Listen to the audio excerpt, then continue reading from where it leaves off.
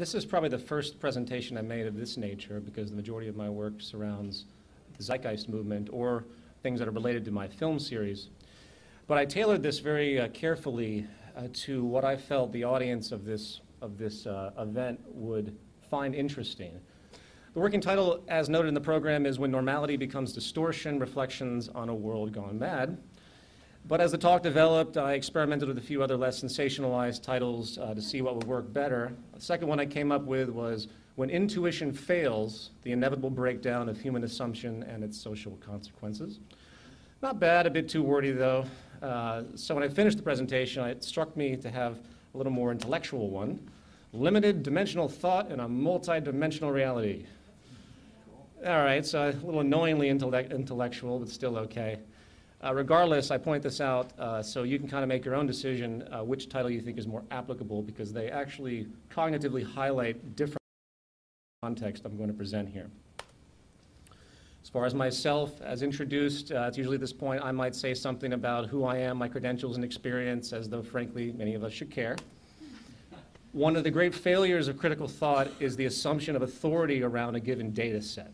People might think, well, this person is considered an expert in a given field due to the standards set forth by culture, so therefore I can just trust blindly anything they say without critical evaluation. A rather ominous perspective, and I think most would agree a large number of atrocities historically can be found sourced to this blind dedication to the statements of supposed authority. So who am I? Well, I'm just like you. I'm a compiler and a messenger. You should have no faith in anything I say here and rather be prepared to critically assess whatever issues noted on your own accord within, of course, the bounds of your logical reasoning and training. As I will expand upon later in this talk, there is actually no such thing as the origin of any information. I view knowledge as a life form in and of itself. There is no empirical source, and it evolves and multiplies just like any other organism, utilizing the vehicle of our collective human experience, transference. And like biological evolution, it is self-correcting. Any false thought will eventually, even after long struggles, be seen by the environment and selected out by the collective awareness, or what could also be called the group mind, which I will talk about again a little bit later. Furthermore, the premise of this talk regards not the specifics of any discipline of knowledge or understanding, but the mechanics of it, specifically the nature of its change. I'm less interested in what people think and more interested in how they came to think it and how they maintain it as valid. This talk will not only consider such frames of reference, as they're often called, frames of reference individual people utilize to generate and support their decisions and beliefs, but also the larger order institutions that arise from those referential assumptions, once they are shared by a large enough group of people to hence define social normality, which of course is the status quo that we all know. Then these status quo practices will be qualified or even quantified against what we could haphazardly call our objective reality, which will draw its assumptions from a completely different referential benchmark than most of the population of the world is familiar with, a frame of reference we have come to know as the scientific method. Now, you'll notice I said haphazardly term an objective reality. Why? Because the concept of objective can only be hyperbole, right? How could we possibly be so arrogant to assume at any point in time in human history that we have ever been empirically right? It simply hasn't happened yet if you take the broad view. It wasn't until the past couple hundred years that the scientific method has barely been taken seriously with respect to human affairs and society. And what is the core mechanism of the scientific method really? Self-correction. Self-correction through testing and logical calculation and hypotheses. The self-correction attribute of science is what enables its evolution. There is no recognized phenomenon that isn't undergoing a constant change of definition as the evolution of knowledge continues. Truth itself is an emergent distinction.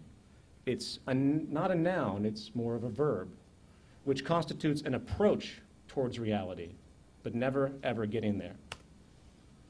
That said, it's obvious that we're doing something right, you know. The fact that this building we're in hasn't collapsed upon us means we have been able to come in harmony with some kind of natural physical law that exists beyond our control. The fact that we understand to a certain degree how our bodies work, creating, say, medicines that can help us in positive ways over statistical time, shows that we are indeed in some kind of alignment with what we call nature, as opposed to blaming our sickness on gods and demons as we did in the past as this organism of knowledge continues to evolve. There does seem to be a pre-existing logic, and this is important to note because people take this for granted, a logic, in fact, which dictates our reality and doesn't give a damn what we think of it and impose upon it. It appears we can either be vulnerable and align as best we can and engage this harmony, or we can walk against it, fight it to our personal and social disadvantage. The unfortunate thing is, as I will continue to address later in detail, our basic social construct as a whole, top to bottom, along with the dominant human values inherent to it that support it, appear to be firmly walking against the natural order that exists, that we are slowly discovering, becoming more and more decoupled from reality, as it were, and hence really our life support. For the sake of argument, I would like to quickly reduce human perception to two basic modes of operation: emergent and traditional. Today, the traditional element is clearly the most dominant. It's the cultural zeitgeist, if you will, no pun intended, is always based on institutions that are tending to perpetuate themselves, non-emergent thought processes and their consequences. Why? Because, well, they're forms of psychological security, aren't they? They're also forms of financial security. Our whole society is actually based upon institutional self-perpetuation, whether it is the preservation of a political administration, a corporation's market share and hence dominance, or say even a religious demographic. In fact, the traditional notion is so powerful that the very act of questioning is often met with disdain in the culture today. Some, in their defense, have even gone so far to suggest that all beliefs and values must be equal and respected, and they must be tolerated in the same element of quality. Is that true? Are all values equal? Does everyone have the right to believe and hence act upon whatever they choose? Are we all to respect everything others want us to? If I put a gun to your head and have the value and belief that you should die, is that acceptable to you? Are you a bigot for not allowing me to express my freedom of belief? Obviously, values are not equal. Some work and some don't. Or more specifically, some represent a closer approximation to reality and others do not. And the farther those values are from this natural order, the more destructive they often become, not just to the individual or group, but to all of us as a collective society. And there rests a distinct social imperative that is often ignored or feared. The taboo associated with challenging what others think under the still convenient notion that all values are equal is simply not tenable. You are, in fact, partially responsible for the thoughts and values of others, and they are, in fact, responsible for yours. There is nowhere to hide from the collective consciousness, and an underlying thesis of this presentation is that until a human society is able to find and share a basic, common, working, responsible, near-empirical value set, we're basically doomed. My hope here, in turn, is to generate a personal and social reflection, if you will, with respect to what you believe and why, eventually to be framed within the social context I keep alluding to. It will be argued that the failure of emergent perception to be open and listen to the world we live in rather than impose upon it, with these traditional assumptions we blindly hold as empirical, is the psychological root of the problems we see in the world today, environmental, social. It is a value system disorder that is continually created and reinforced by the social system we inhabit and share ideologically. And if uncorrected, it could lead to the collapse of human society as we know it today. A collapse, by the way, which, if you're paying attention, is accelerating right now across the world. Fueled again by a set of detrimental perspectives that go largely unrecognized, like cancer cells go unrecognized to an immune system. In 1884, a unique book was published called Flatland. And apart from some very clever social commentary, the work gave a perspective of what it would be like to live in a two-dimensional reality, as opposed to the three-dimensional one that we share. One could go left and right, forward and back, but there was no such thing as up and down. Perspective was hence restricted. And if something from the third dimension was to come and visit this two-dimensional reality, the perception of that object would be confined to the properties enabled by the two-dimensional view. So a three-dimensional object moving up and down through the two-dimensional plane would be perceived by the inhabitants as this mysterious mutating two-dimensional line. I would like to use this abstract notion as a very loose metaphor with respect to cultural perception. What if those in the two-dimensional flatland had actually always been in the three-dimensional space, but their frame of reference was so limited by the tools of measurement they had, their experience so consistent with the two-dimensional world, their associated values so ingrained and stubborn as generations passed, that they were simply unable to reconcile its presence, even though it was obviously there. They might have even established whole philosophies and institutions based on the appearance of their world, perhaps the Church of Squares, or linear economics, or the party line of politics. But as time went on and their tools and education grew, the consequences of their perceptual folly started to manifest, and the beliefs and institutions they had created started to draw confusion and disorder as a natural evolution. And they might have thought, how could the very fabric of our assumptions that we all share of this reality that seem correct and almost provable over long periods of time, how could they actually be wrong? Around 200 BC, a Greek mathematician named Eratosthenes estimated the circumference of the planet Earth, likely the first mathematically to solidify that it was truly round and not flat. A rather dramatic finding since, well, it certainly looks flat, doesn't it? In Psalm 93 of the Bible, it states that the world is firmly established, it cannot be moved. And in another passage, it states the sun rises and the sun sets and then hurries to rise again. Well, that would make sense too, wouldn't it? After all, when you look at the sky, it appears to be moving around us. In fact, we still use that premise of thought in our language. We still say up and down when it's really out and in.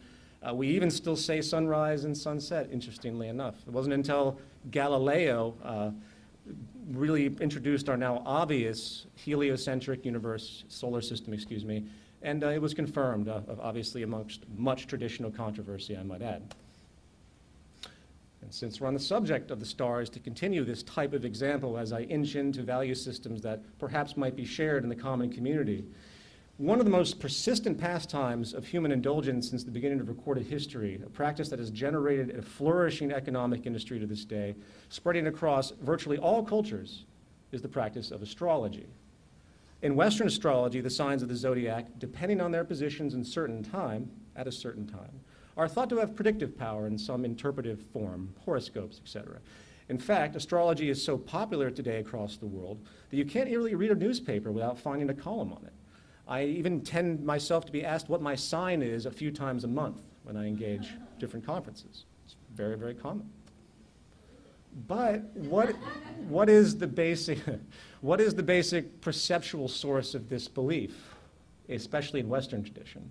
Well, it might as well be straight out of the book Flatland. First of all, the view of all constellations are seen as two-dimensional, yet the luminance of those celestial bodies that make up those forms are actually distributed across vast distances in three-dimensional space. Constellations, as we know them, simply do not exist outside of the prima facie pictures we see in the night sky. Second, stars are not fixed, as we came to understand. They are born and they die like us. It is the illusion of permanence given our very, very short duration on this planet in regards to human evolution and cosmic time that we think these 2D pictures will be the same for eternity, holding hence empirical value. Third, to reintegrate the 2D flaw, if you will, it's only a fixed perception from the planet Earth. If we were viewing these same stars from another side of the Milky Way galaxy from a different angle, they would not represent anything close to the forms we see from here. So despite the popular culture's interest, which is actually quite romantic, I have to admit, given the deep yearning to understand our place in relationship to the universe, relationship, by the way, which is the most common definition of spirituality, we are only left, however, to realize that in what I will call the expanded dimensional reality, debunking the limited dimensional perception, no different than the surface thinking the world was flat or the sun moved around the earth, but yet most today won't argue those facts as adamantly as they will argue their belief in astrology. Another example of this limited dimensional perception comes from the cultural characteristics of the period of origin of certain ideas. Just as the constellations still today are recognized for their names after spoons and ox carts and scales and common animals, as opposed to space shuttles and TVs and laptops and smartphones, the projections of thought of any point in time can only reflect the state of knowledge at that point in time. It's a dead giveaway.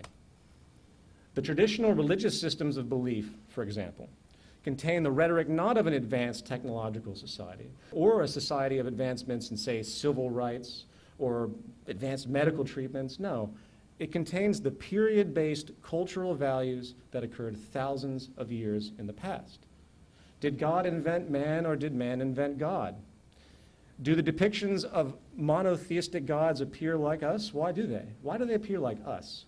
Why do they have tempers like man? Why are they emotional and judgmental and volatile and retributive? Why is it that monotheism is common to desolate desert cultures, while polytheism is common to lush, diverse rainforest cultures? Is it random chance that nearly all the early gods of Greece and Egypt actually related to natural phenomenon?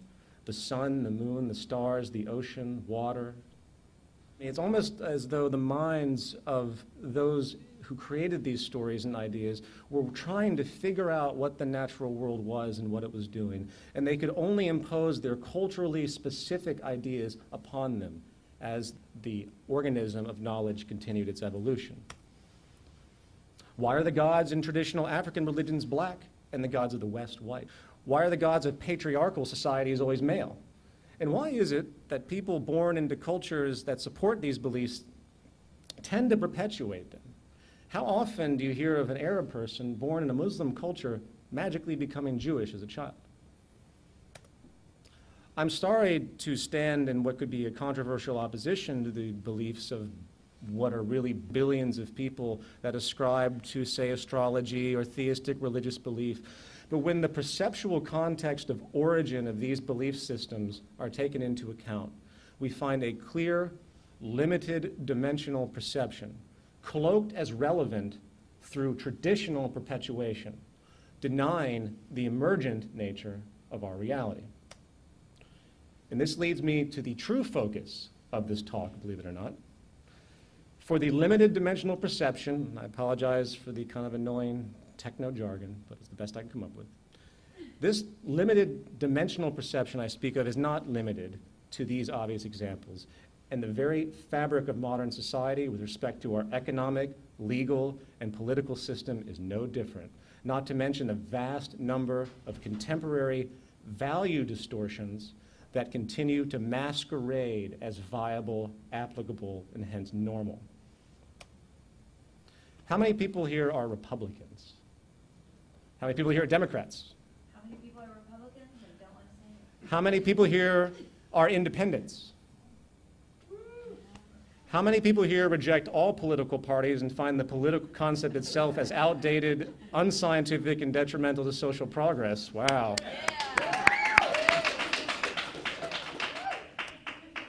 All right, let's try another one. How many people here are capitalists?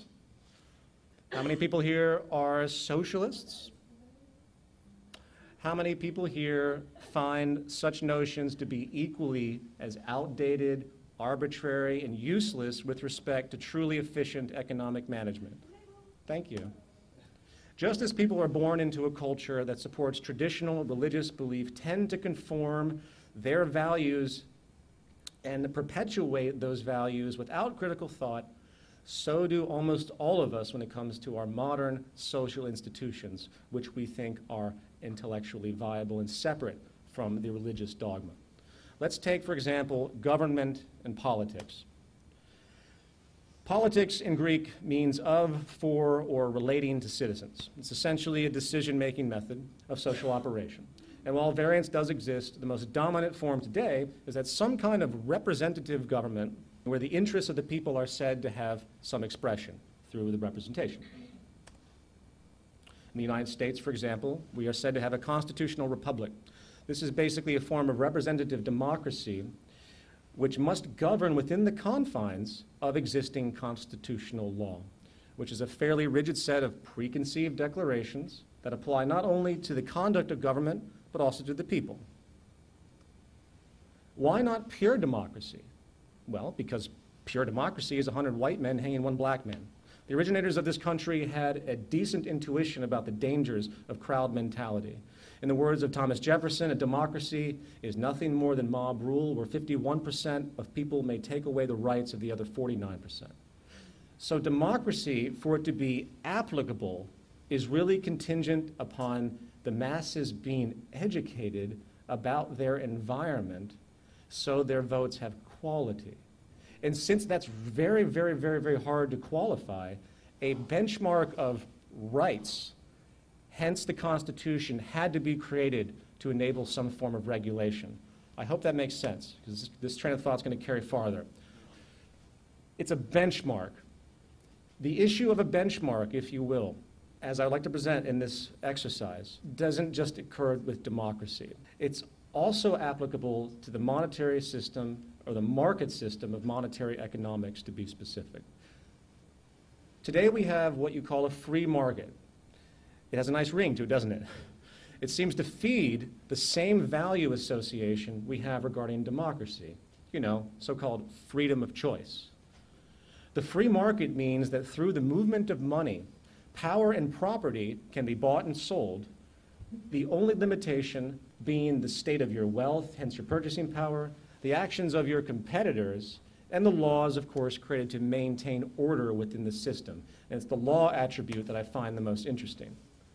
This is the benchmark, the legislation, or the regulatory game rules, if you will, because it's just a game.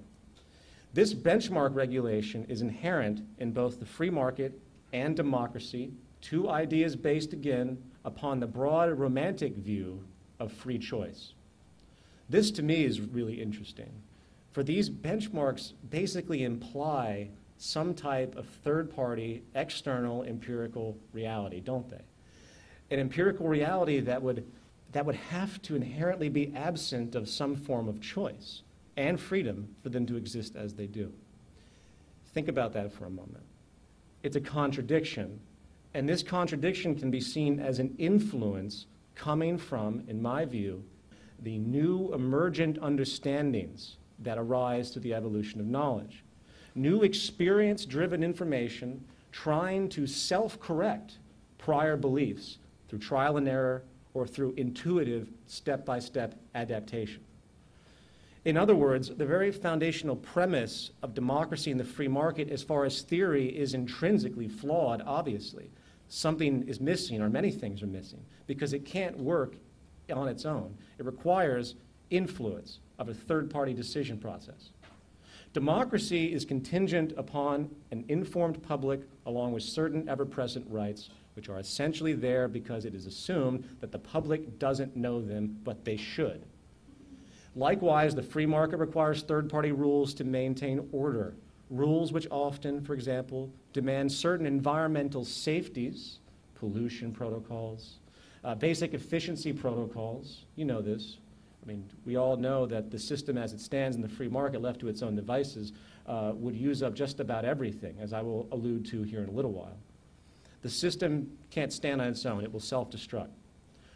Put another way, these rules are needed to protect the free market and democracy from itself. Otherwise, again, they will self-destruct. As an extended example, if it wasn't for the regulations existing against, say, corporate monopoly, the world would have been taken over by one corporation a long, long time ago. Despite the statistically void, utterly false notions perpetuated by economists that the more free the market, the more efficient, free market competition is one of the most hegemonic concepts ever invented. While mob rule democracy, again continuing our comparison, can generate mass irrationality with no basis in reality, if not properly collared through rights and education.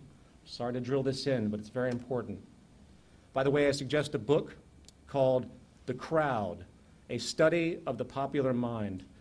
If you want to read about how crowd mentality can override independent thought in a very caustic way. It's well documented that people lose their objectivity and lose their sense of control when involved in mass appeal. And that isn't just, say, for a soccer riot. It happens through the media. It happens through many different forms. So then, what is this benchmark that we keep seeing? What is really being referenced in the broad view? Using the example of rights for democracy and regulation for the free market, what do those two issues really reach for? It reaches for the natural order, or more operationally, scientific causality. That is what is breaching through the concrete. The most dangerous value we can have floating around the culture today, and I hope everyone can really listen carefully to this, the most dangerous value we have floating around the culture today is the idea that any of us have freedom of choice or the right to our own opinion, especially when it comes to issues of human survival and sustainability. We cannot choose, we can only align if we wish to survive and prosper. Period. There is simply no such thing as freedom when the benchmark of scientific causality is brought into the equation with respect to any action or goal. The only caveat is the emergent uncertainty of the evolution of knowledge, which again does require a threshold of flexibility. Why? Because again, we don't know everything. But we do seem to get closer and closer to more empirical understandings as time moves forward. Is there really any freedom to how we organize our economy on a finite planet if the goal is to create the most efficient, sustainable means of production, distribution, and regeneration? No, there isn't. Industry is a technical process, a calculation problem, where the variables of human needs, physical science, and earthly resources are brought into a single regulatory equation, if you will. The properties of our resources can be scientifically quantified now, strategically assessed as far as their purpose, strategically oriented as far as the design in the most logical manner, distributed through the exact same logic of pure efficiency. We have globalization on this planet. What the hell are we doing? We're taking stuff from all over the world, exploiting labor, moving it around, wasting tons of energy, when we could easily develop production methods in local communities where you save X-fold amount of energy. The distance between elements moving is X-fold less. It's insane. But yet, the system perpetuates that. But that's for a larger order subject that I don't have time to go into. We could strategically orient industry, and it's self-evident as we do based on the physics of our reality and where things are. We could enable an efficiency never known before. It becomes self-evident. And why would we possibly, with regard to sustainability, want to do anything less? As counterintuitive and culturally obtuse as it may seem, there is no freedom or opinion in our technical reality. There is only the most efficient way up until now, and the rest is simply inefficient. The definition of economy in Greek means management of a household. A reduction of waste and maximized efficiency is inherent in this premise. Is this the way our current free market system is operating? Well, let's take a step back again. What drives a global economy? Consumption, and the more the better. More consumption means more jobs, better GDP, and hence enabling more consumption through purchasing power that's enabled. Is that efficient? Shouldn't preservation and reducing waste be the basis of an economy on a finite planet by definition? How can an economy based on the need for constant growth and turnover, and even an economy based on constant need for employment, be economizing anything at all? Then there's this thing called cost efficiency. Cost efficiency demands cutting expenses to remain competitive in the marketplace. Every single product created by any corporation today, without exception, is immediately inferior by design. For the market requirement to cut creation costs in favor of lowering the output purchasing price to maintain a competitive edge automatically reduces the quality of any given item by default.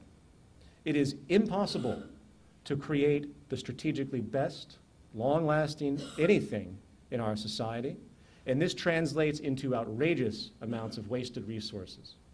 Likewise, the same mechanism is also reinforcing environmental disregard, depletion, and pollution. Everyone's trying to save money. Why do you think they're going to really care about the environment? The logic is against it. We see this constant in the world today among many, many other issues I could list. In fact, if you take a moment to really step back and think about this, not only is this inefficiency a characteristic of the market model, it's actually the fundamental driver. Having clean, say, unpolluted water in your home might seem like a nice thing and gesture, but the fact that money is not being exchanged for that is anathema to the economic sustainability that we've come to understand. So more pollution means more profit, more disease means more jobs, ad infinitum. In fact, I would go so far to say, as pointed out here, that sustainability, efficiency, and preservation empirically are the enemies of our economic system, and that's unfortunately the firm reality. Those out there who talk about a green economy or the like, as though there's such a thing that could possibly exist in this system, posing solutions within this structural order, such as renewable energies, energy credits, carbon footprint stuff or the like, they are not understanding what's actually at work here. You cannot have a true green or even close to whatever you would consider a sustainable economy in the market model of economics. It is technically impossible. The system would fail if we ever wanted to operate on a truly technical, sustainable level, for the system is in fact fueled by the exact opposite set of mechanics. I would even go so far to challenge, for those out there that basically at this stage are not in favor of the complete abolition of the market economy as the solution to the destruction of our environment, not to mention the collapse of the social order itself we are seeing, while working to replace this system with a truly technical approach for resource management, proper scientific allocation, seeking the highest level of efficiency possible at every turn in production and distribution, for maximum sustainability, which is a technical distinction, including proper allocation of labor and everything else, you're really just engaging in patchwork. It's not going to do anything in the long run. And we're wasting time because time is literally running out. This, again, coming back to my premise, is the result of our limited dimensional perception. We have based our economy on outdated notions of human behavior and convoluted notions of supposed freedom and ignored the true technical reality, true environmental reality that actually supports and sustains our lives and creates good public health. This realization that our true economic benchmark is science, and hence the self-evident calculation requirement needed to streamline our efficiency, inherently voids the entire basis, again, of free market economics itself. I can't reiterate that enough. For it simply makes zero technical sense scientifically and is, in fact, provably now working against our survival and accelerating. Coming back to politics, let's take a quantum leap outside of our traditional assumptions for a moment. What does the political institution and hence government really do? Why do we even have it? They work to compensate for the inefficiency of the economy. That's it. That's the only reason they're there. When people are not getting their needs met, they often resort to so-called crime. So government invents laws to silence those victims of the economic efficiency. Likewise, if we need resources being held in another sovereign nation, aka region of the planet, and we are not economically getting along with them, we engage in war to steal those resources, not to mention protect ourselves from others who might want to steal ours. There is no war in history that has not been based upon resource acquisition or protection. Likewise, the world's divided into gangs. You ever notice that? We still have these things called countries. We still assume a socially Darwinistic pretense with the very existence of these nation states, not to mention the divisive, patriotic value distortions that are born out of it. Here, once again, we have the limited dimensional perspective clashing with an emergent multidimensional reality. Are countries relevant in technical terms? How could we possibly define them outside of our opinions? A, all humans share the same basic needs. And B, the resources that we all need have no idea what a country is. And they are dispersed everywhere on this planet in one single unified ecosystem. If there's anything positive that came out of the US and Russian Cold War that almost triggered complete nuclear disaster decades ago, it was the realization that radiation fallout and nuclear winter never heard of countries, flags, or sovereignty. Just as the pollution from the Japanese power plants that melted down a while back, it didn't need passports to cross over to other countries' atmospheres. I hope my point is clear. The fact is, there is only and can only be one global economy. And hence, there is only one and can only be one global society, for our economic premise is what defines us, and that's what our survival is. The socioeconomic system of our time is as archaic, dogmatically religious, and pseudoscientific as any dogmatic religious belief. They are completely decoupled from the benchmark of our scientific emergent reality, which is being denied, held in place by traditional, non-emergent institutions, which, mark my words, will be what destroys life on this planet as we know it, if the multidimensional reality that is springing up is not realized and brought to the surface quickly. The central problem we face is that the economic system is actually still systematically reinforcing itself, continuing to hold this paradigm in place by the ongoing values and actions of the masses, who do not see the true source of the problem because they're trapped inside of it, and they are accelerating its effects. For example, if anyone out there frames their sense of leadership or success based on money or acclaim, you have a rude awakening coming to you. In fact, I couldn't help but notice reading the pamphlet of all the well-meaning presentations in this event, and they seem to frame things in a very similar way as far as the way they orient themselves in this system. And I don't blame them and don't put them down, but I hope this definition can eventually change. What is true success?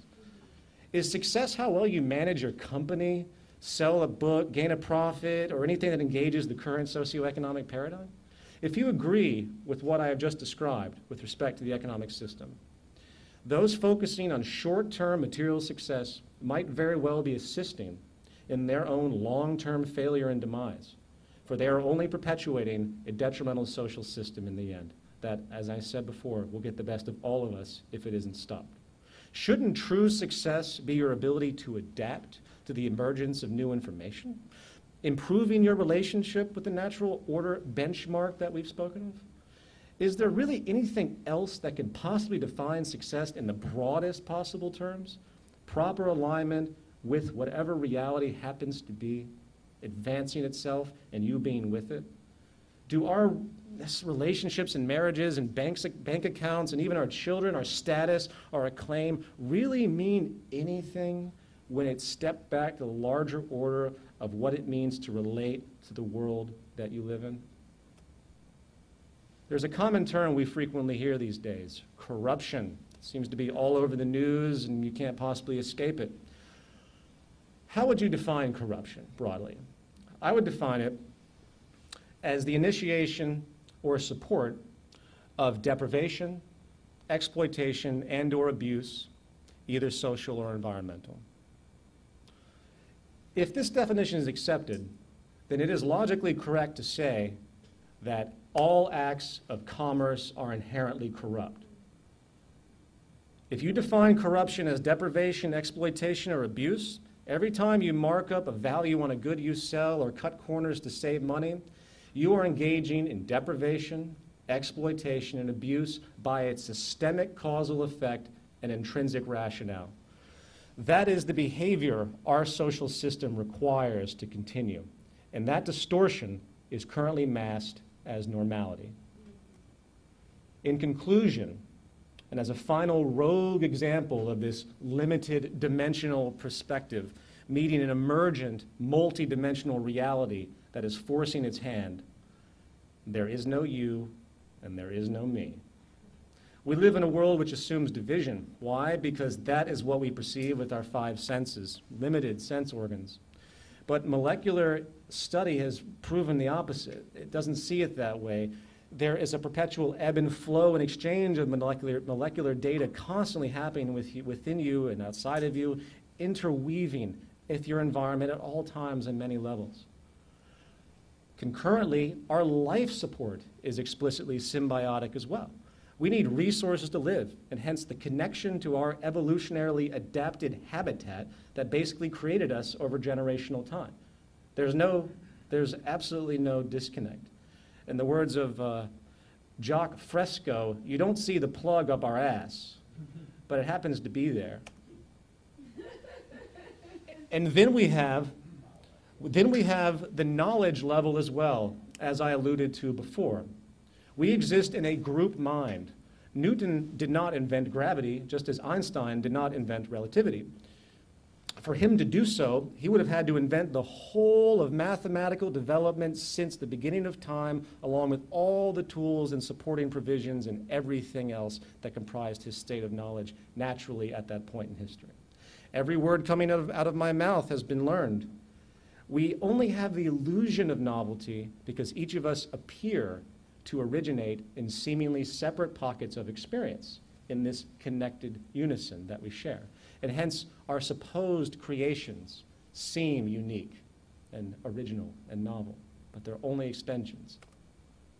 As stated at the beginning, there's nowhere to hide from the collective consciousness, and we are all responsible for each other.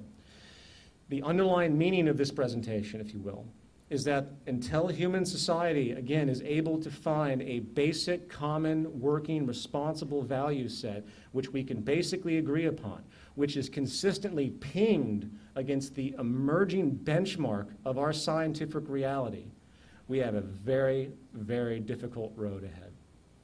Within this context, as we listen to the world around us, I consider the most active value orientation we can have, which almost guarantees an empathetic reaction, which hopefully can maintain this social diligence that's required. I consider the acceptance of our intrinsic unification to be the most powerful form of expression of these ideas, an acknowledgement of the oneness as it is poetically termed. This oneness over division value seems to be the ultimate example, at least at this point in time, of our limited dimensional perception being overcome by the multi-dimensional reality. And if properly understood, there can be no basis for war. There can be no logic for greed. There can be no such thing as inefficiency and waste, no basis for poverty. There can't possibly be class. And in fact, as abstract and misunderstood as it might sound, there can be no basis to define you, and there can be no basis to define me. Thank you. Thank you so much. You're welcome. You have